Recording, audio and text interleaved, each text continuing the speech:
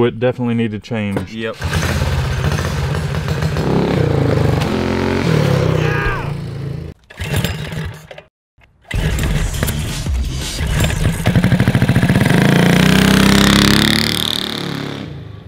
On today's episode of Cars and Cameras, we're doing a budget engine build on a Tillotson 212 electric start engine. The bike that it's going on is the Dirt Hog. It's Charles's Coleman CT200U-EX, very popular mini bike model. And this is an electric start engine, so we need to keep the stock flywheel with the ring gear around it. So we're going to be installing a hot cam, but nothing too crazy because we need to keep those RPMs manageable to keep the flywheel intact, but we're going to be installing a billet rod and a high flow carburetor. We're calling this a budget build because we're keeping the stock flywheel, the stock valve springs, and a few other of the stock components that you could upgrade later on if you wanted to. This should go from about 9 to 10 horsepower up to maybe 14, 15 horsepower. Sweet. And Charles loves torque. This build is all about torque. And we're going to be installing a nice torquey Mod 2 cam that we're going to talk about a little bit later. The performance parts we're using are from our sponsor, GoPowersports.com. It's essentially a Stage 2 cruiser kit that we're going to be using, and we'll talk more about it later. If you like what you see, you can find links in the video description, and anytime you place an order with GoPowersports, let them know the guys at Cars and Cameras sent you. Let's get this thing up in the air and torn apart. So on the Cars and Cameras Grand Prix, this bike did a scorching 107.02 with Charles driving. Now, I'm pretty confident with these parts, we are going to shave some numbers off of that time. So since the bike is so muddy, we're going to take this engine off of this bike and put it on a clean table, so when we work on it, we don't introduce any dirt in it. So Charles, let's get this engine off of this bike and get busy.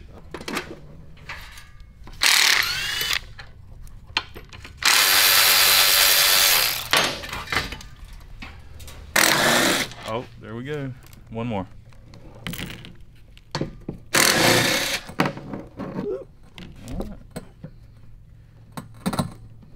There goes that oil. Yeah. Try to save that gasket, though. Yeah, that's what I'm trying. Oh, wait. Ooh, it definitely needed change. Yep. Yep. Oh, wow. Yeah, that oil's like, what, 2 or 3 hours old? It probably has 2 hours on it. Yeah, that's why it's important boy. to change your oil very soon with these engines, small engines, because they always do a lot of breaking in. Yep. Look at that. Oh. A lot of breaking in. Oh my gosh. And it's totally normal. Yep. Yep. So, I mean, when you're doing this yourself, just be very mindful that this engine does not have a lot of hours on it, so the gasket can pop off pretty easy, but it still can tear, so be gentle with it.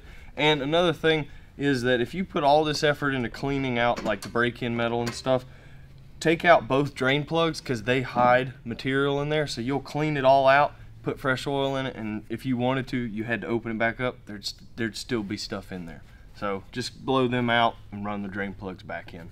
Little tech tip. So we're removing the fuel tank next because it's going to give us room to remove the governor. We're going to be making a mess. Hold on. Here it comes. That wasn't bad. Are you ready? I'm stuck. I'm stuck. All right, I wasn't ready. I'm letting go. All right. All right. Not too bad. Executed perfectly. Teamwork. And that Sunoco gas just smells so good. So in here, this white plastic gear, that is the governor. What happens is, as the engine rotates, there's a gear on the crankshaft that spins this plastic governor gear. When it spins at a certain RPM, there's a couple of metal arms that get thrown out. It's almost like, well, it's not gravity, but It's centrifugal force, right? Centrifugal force, thank you, John. The centrifugal force forces these arms out, which have a little, it's not a cam, but it's got a couple of fingers that press out on the plastic button in the center. The plastic button presses on this metal arm that almost looks like a hockey stick inside of this engine, which transfers up through the case to this arm right here. When this arm is activated, it pulls back on the throttle, which you know, that's the sensation you get when you got the thing pegged and it's accelerating and all of a sudden it plateaus. That's the governor. We're getting rid of that because we want to just keep going. So this is the most delicate part of the process. There's a little spring clip on this shaft.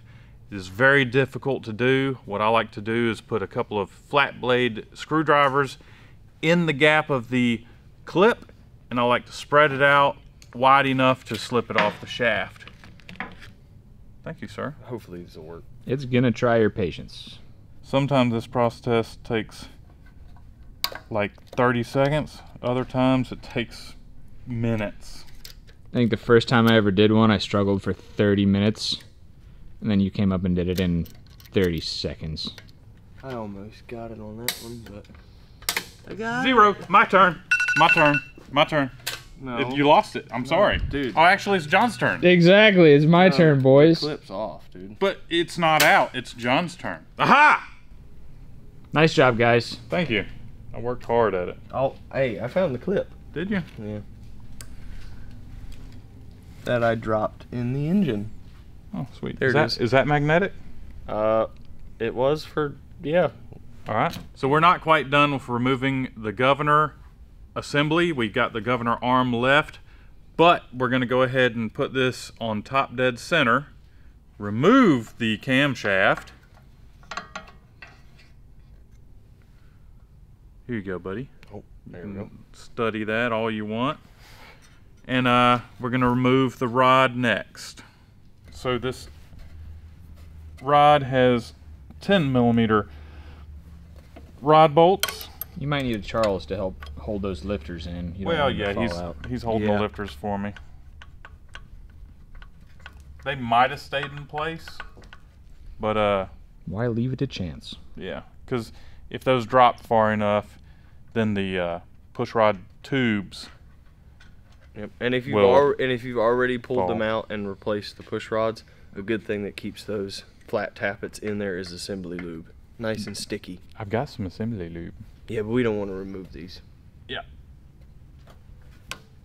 All right, I definitely say they're torqued to spec. I'm gonna try it without removing the crankshaft.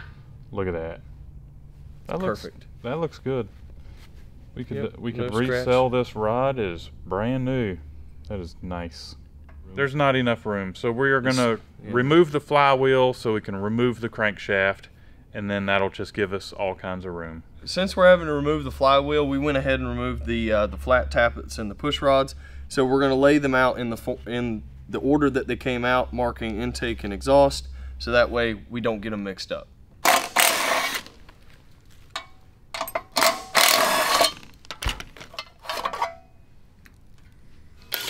Wow. Okay. Bless you. Thank you. So the best way to remove the flywheel is with a puller, but we don't have any bolt holes, threaded bolt holes, or whatever. We don't have the right tool, so we'll just whack it. So we have everything clear on the back side. The cover is off, the side cover, and we have this nut right here screwed on so we don't mushroom the crankshaft, and you just give it a little wrap. Bada boom. Just watch the coil. Bada bing. Yeah. So I just removed the crankshaft without removing the coil or the charging coils. The only way you can get this flywheel off is by removing the coil, because it's interfering with the removal of the starter ring gear. Ring gear, thank you. The starter ring gear is a little bit larger than the flywheel, so it can't come off without removing the coil. So my little tech tip on not removing that. So let's put this down in a nice clean spot, and let's get to removing this rod. So we removed the crankshaft without removing the flywheel, but I bet a bunch of y'all would want to know what's under here. Now, I would suggest removing the coil and the flywheel before removing the crankshaft, but you know, we didn't, but we are going to show you what's under here now.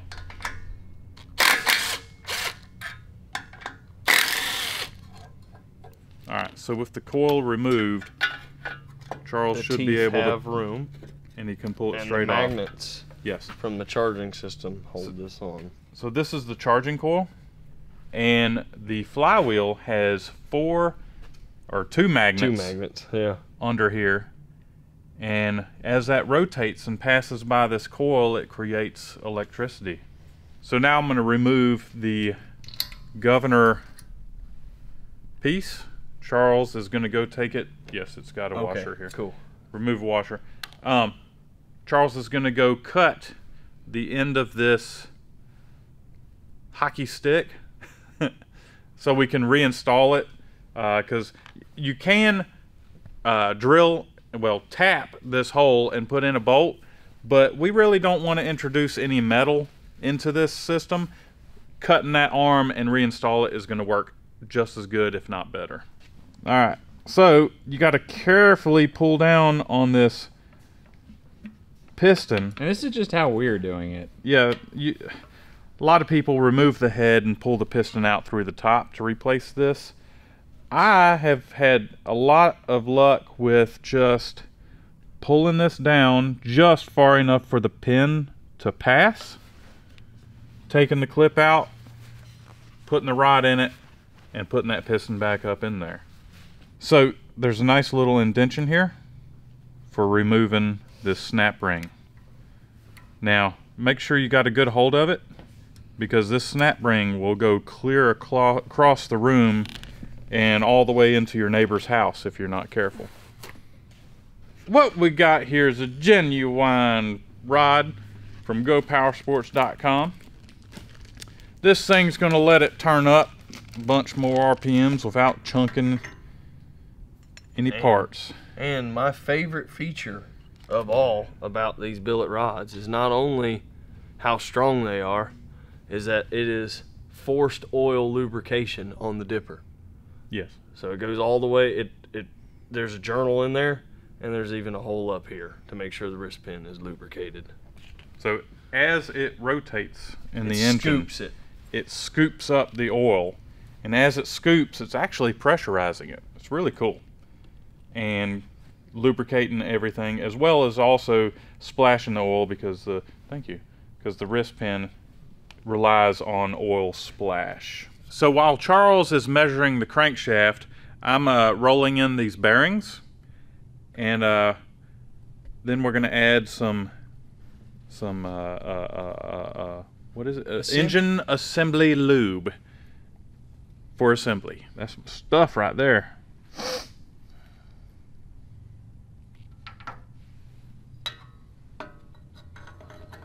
All right, so I got the wrist pin in and the rod. It should look something like this. Yep. Now I'm going to push the piston back in the hole, nice and careful like, all the way until it hits, and the crankshaft is now going in. We're going to assemble the rod cap now, and this kit comes with instructions. Please follow the instructions. Very carefully. Yes.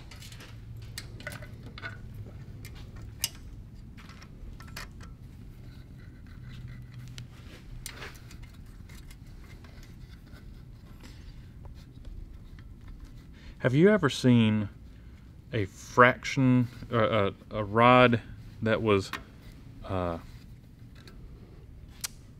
there's a procedure where the rod is all one piece and they actually fracture it to I think bring that's the how cap. these. No, these are not fractured. These are okay. machined.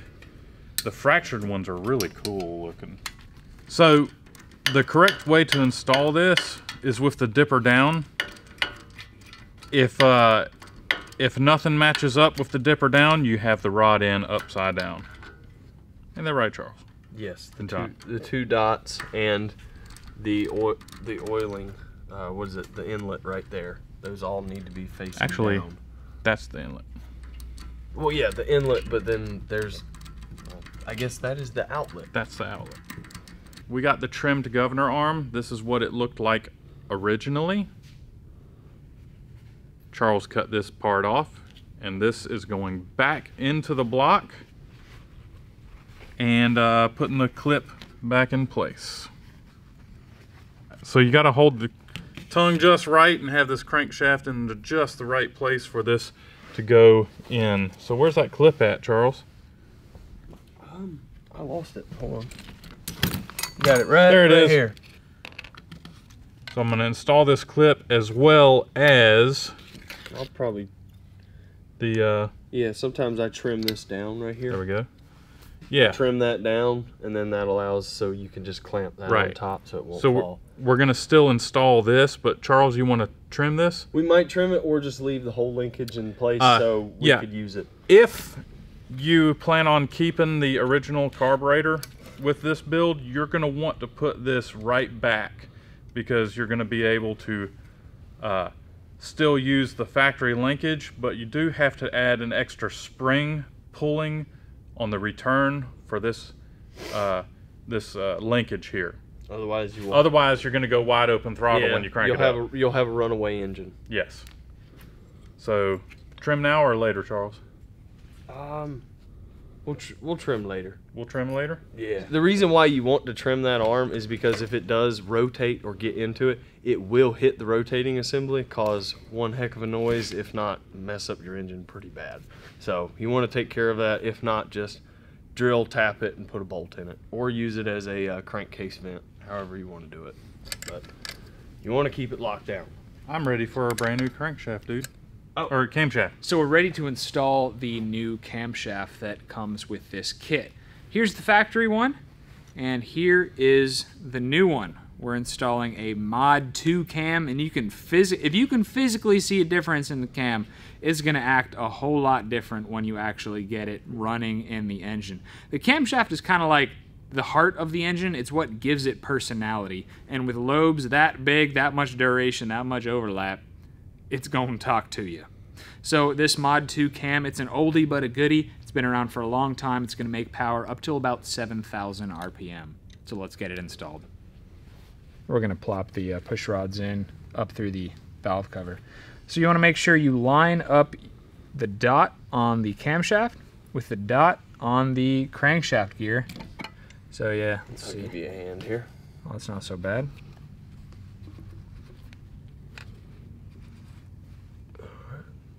Right about there. And we made sure to put a generous amount of assembly lube right there where the camshaft kind of nestles in the engine block. Might take you a time or two to get this straight, but I think I got it first try, boys. Nice. Good job. Sweet. Some clearancing might need to be made. Yeah, it's a good idea to kind of rotate the engine a few times, both with it still open, and then when you get your side cover back on, spin it over a few other times, and just listen for knocking, because sometimes you might need to clearance your camshaft. Let's see. There's no good way to spin this over.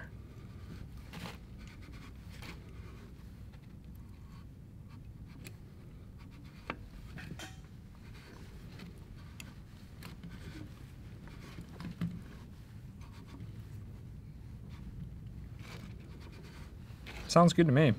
I always sign my name. Charles is... Do I get to sign my name? Yeah, because you helped. Oh, man. There you go.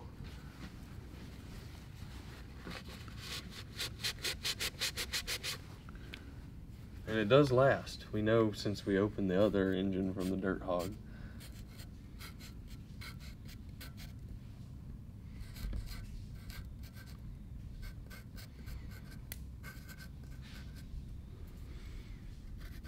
$20.22. All right, now that everyone has signed the inside of the engine, we're going to begin assembly of the side cover. I'm going to add a little bit of assembly lube to the gears. Do you mind putting it back on TDC before we put it back? Sure, I can do that because that would be helpful for the valves. For the valves. So we're going to put this on top dead center, right there. I'm going to wipe some of this assembly lube right there and right here. Just generally anywhere that's got some wear to it. gasket's in place. We are reusing the old gasket because we didn't damage it, and this is a very new engine. If you were doing this job with an older engine, I'd say replace the gasket. But it's so fresh, we should be good to go. So, time to put the bolts in it. And they need to be torqued to spec. Click. Whatever that is. Now we're going to install the push rods. I like to just stick them in there. Yeah. And all right. Where's my flashlight? And in most cases, we always have to recheck the Valve lash. valve lash. Yeah. Which the sheet said 0.003 on both. So you want to set the valve lash at 0.003. That's what I got right here. And they are way excessive. So we're going to loosen up this nut and tighten up this adjuster until we get the right amount of lash. And you want to feel just the tiniest bit of friction when you pass this in between there. You don't want and that's what I've got. You don't want it to hold it back. No. So now that we got the valve lash done, we're going to reinstall the valve cover. And once Charles is done with that, all we've got to do is remove the studs on the intake so we can install our brand new Mikuni and install a flywheel. So here we go. Watch your fingers because there is a magnet in there and, well, little pinch hazard here. And there we go. Cool. Thank you, sir. Now, there is a oval hole. You got to make sure it's installed correctly, because if it's wrong, you're going to find out pretty quick. 54 foot-pounds. Well, that's what we're setting it at. Oh my. That's tight, boys. It's pretty tight. We're there. All right, now that the flywheel is installed, I'm going to install our 22mm Mikuni carburetor. So if you're doing a stage 1 or low RPM, the stock carburetor is okay. But the 22 Mikuni is actually a very versatile carburetor. We had a friend who had an engine with a 22mm carburetor, and it was revving to 9,300 RPM. 9,260 is what we had it up to through this little tiny 22. Of course, it was only a 212, but it just goes to show that whether you're working with a Mod 2 or something all the way up to 9,000 plus RPM, 22 Mikuni is a good versatile carburetor. So we're going to remove the factory studs. Don't take offense, boys. Don't take offense. And the way you do that is you can tighten down the factory hardware to each other. This is a trick Ike taught me years ago. And once you get them tight, you should be able to just kind of gently, twist it, and the stud removes from the head. That is amazing. It's a great trick, isn't it? Where'd you learn that? Charles. I don't doubt it. So you can buy the 22mm carburetor by itself, or you can get the whole kit. I will link the whole kit in the description, so you make sure you order the right parts if you're doing a build kind of like this, because you do need this intake manifold that act as an adapter as well. So we're reinstalling the fuel tank, and then we're going to do the engine cover. Okay, so since we're going with a Mikuni style carburetor, I'm able to eliminate some of this linkage because this is the original style linkage for the carburetor. Original carburetor. Man, it already looks cleaner. Yeah, it looks way better when you remove that linkage. Yeah. So, we didn't have any fuel line. So I stole some of the emissions line off of the original airbox, and I'm going to be using it for the Mikuni carburetor. Just a little tech tip. So you don't have to buy more fuel line. I would still buy more fuel line because that clear stuff from Go Power Sports is going to be better. Way cooler than this. So this is the fuel line now? Perfect. Yeah. All right, that'll be good. Where's the carburetor? I don't know, I lost it. Oh, here it is. Carburetor. So while the boys are finishing up the engine, I'm going to switch over our throttle cable. So when you go from factory style throttle to a Mikuni carburetor, you actually need a different throttle cable. So on your left here is a Mikuni style. It has a little barrel on the end.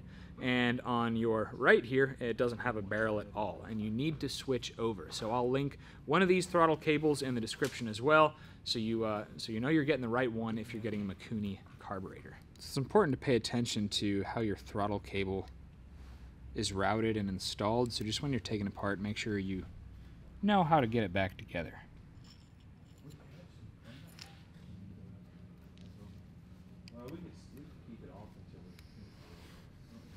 Yeah, that's what I'm. Whoa. Wide open.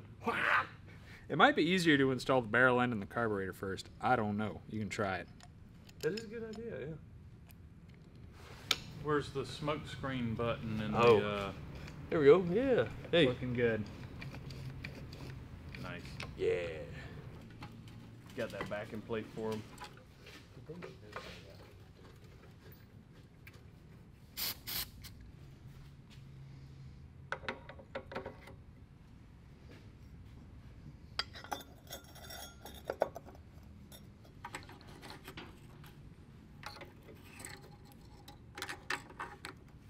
We're gonna install this lovely header sock, so that way no one gets burnt on the hot lap, because we want a hot lap, not a hot leg.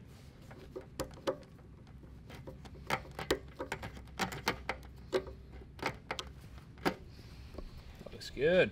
This is the first time we've ever used one of the Coleman pipes, I think, but That's pretty sweet. it's freaking perfect. That's different than the one I had. I like this one. We're using the racing high flow muffler. It doesn't really make it quiet per se, but it definitely brings it down from 110 decibels to maybe 102. It makes a difference. It's not huge, but It helps with the backfires. Yeah, helps with the backfires. This thing is looking pretty sweet, guys. I think it's ready to go. We got, I think we even have fuel in the tank. Got oil in it. It looks good though. It turned out really nice. This is the nicest setup I've ever had on this bike. Yeah. It looks So we're good. gonna break in the camshaft and take it for a little rip. All right, man, give it a shot.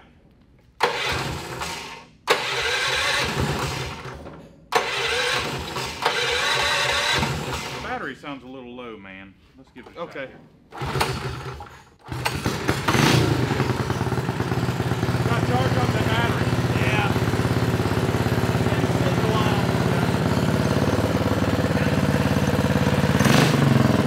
Sounds like it's chopping wood.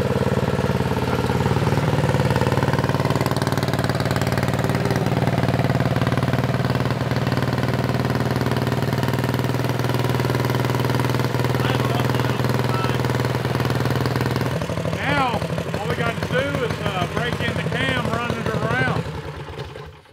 So break in the cam, run it around, nice and easy. Yeah. Yeah, nice Alright. and easy. Keep them RPMs up and stuff. Don't do anything crazy. All right.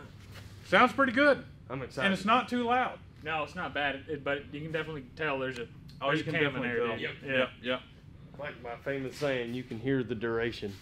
yep. And it sounds like we got the valves adjusted right. Sounds like we have clearance between the crankshaft and the cam. Good job, guys. Sounds happy. Good job. Good job. Thank you. All right. Dirt Hog's fun. Air 5. So we put Charles's battery on the charger, and the Dirt Hog should be ready for its maiden test drive with the Mod 2 camshaft and the Tillotson 212. We just made some big improvements to the Cars and Cameras of Grand Prix. This is one of the very first projects to go around after we made our modifications and get a time up on the board. But Charles is going to get to know the bike a little bit because it's definitely going to handle different now that it's got more RPM, more cam, better carburetor, etc. So let's do I'm it. excited. All right. Choke. And lasers. Later.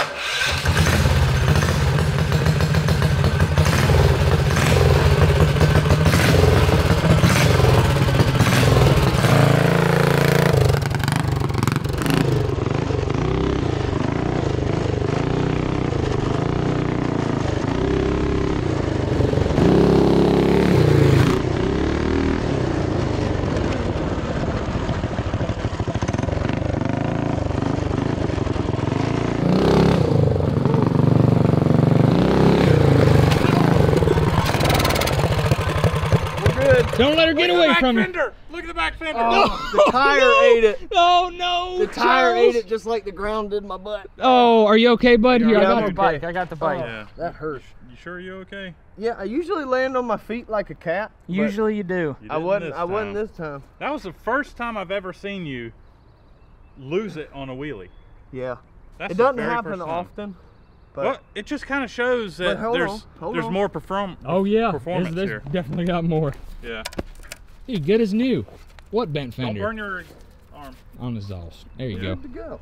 Yeah. Yeah. I'm definitely seeing a lot more bottom end because I've never seen you carry the wheelies like that before. Yeah. And I'm also seeing a bit more on the top end, I believe. Oh, you removed the governor. Yeah. Yeah. I barely had enough room to stop. Oh, I saw. Thank goodness we put new brakes on. Yeah, I was just comparing it with the old engine because you didn't have the governor on that. Nope. So, better bottom end and better top end. This thing ought to shave. Okay, so the track is still wet. I'm gonna say that we're still gonna shave off at least a second I think you're right. with worse conditions out on the track. I agree. Yeah. So we can send you around the Cars and Cameras Grand Prix, and then let's for throw a practice. GPS in your pocket and see what the top speed's looking Okay. like. Yeah. Sweet. So the time to beat on the Dirt Hog with the stock Tillotson 212 is a 1:07:02. It's at about 13th, 14th place on the Cars and Cameras Grand Prix. Now we have made some modifications to our racetrack. We made a whole episode about it. Go check it out right here if you haven't seen it. But the biggest upgrade were lasers right here. So we no longer are timing with our phones. But that being said, we had to extend the finish line a few feet. So we might be, I don't know, a quarter to a half second slower just because we're having to start in the middle of the beams. So that being said, Charles is lined up and we're gonna send him around the track. This is weird, guys. No one's saying ready, set, go anymore. I don't even have to. I guess it's whenever I want to. That's right. Yeah. Man. Yeah. Convenience. All right. Well, are you ready? I'm ready. Now it's my turn to ask if everybody's ready. All right. That's fun. A little bit of throttle.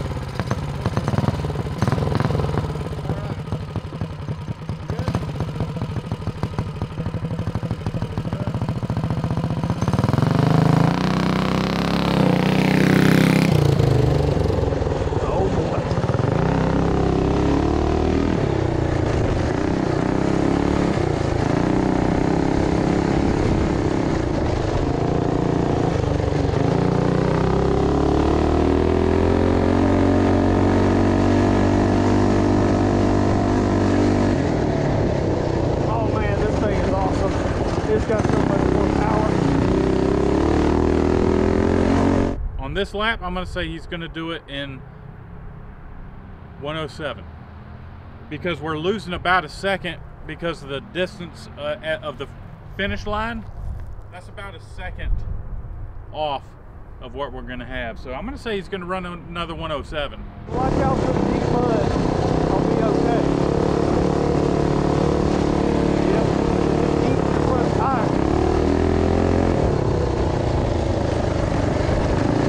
River crossings look good. Woo. I think my tire's a little low.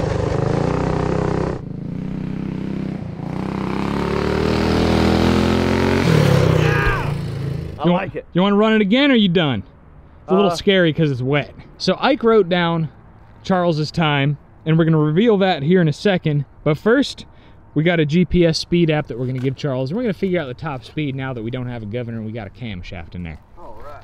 I'm going to say my estimate, I hadn't ridden it, just seeing it rocket around the property, 48 miles per hour. I'm going to say 40. Yeah, for some reason, I was going to say 43 because I might have to lift. Yep. And you got some pretty short gearing on that thing. Yeah, that's true. 1 mile per hour, Bob. All right. So, a little bit of throttle. Perfect. All right, you ready?